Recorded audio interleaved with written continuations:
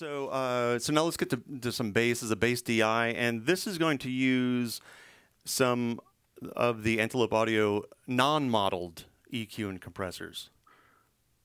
So this is the bass. Let's go here.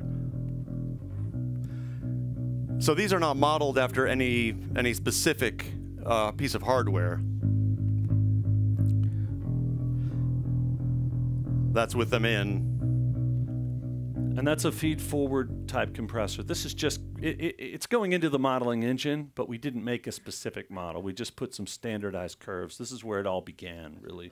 And these effects end up getting used because they're very functional for adding certain things that are very straightforward. We're not looking for a character with these. We're just looking for a compressor and an EQ. Yeah, and when this it's a little bit subtle the way I've used it, but I'm really just trying to get more clarity out of the bass. And that's why you'll see that dip at 200. I'm bringing down a frequency that in this bass guitar is you know, I don't really want that in there. So I'm just adding some clarity to the low end, and the parametric here works well for that.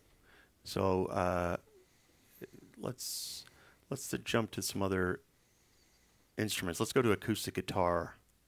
This is just going to be adding like some presence to the guitar using the same. That's without. That's with some, so it's some fullness, some upper frequencies. Without.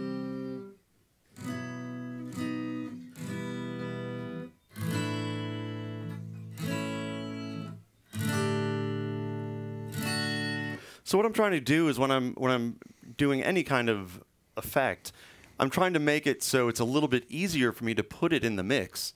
I don't want to have to do as many fader rides if I can help it. I mean, I'm usually doing fader rides on every instrument anyway, but it makes it less that I have to do if I already can get a sound that will be present in the mix.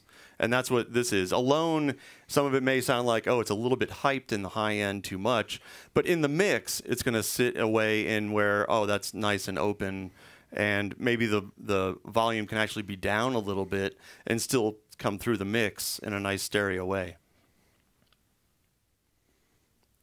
Okay, I know we're close on time. We're going to do some electric guitars, and then we'll have some more Q&A. I'm going to load the last set. So for loading, you can see I've already made, that's another 16 set right there. Just load it, and there's another 16. It's very simple.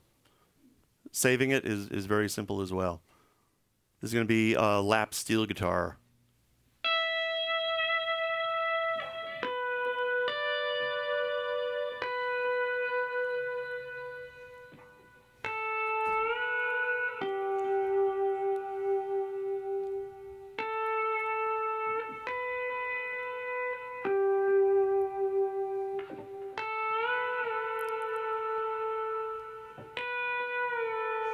So with this, what I was trying to do is get longer sustain.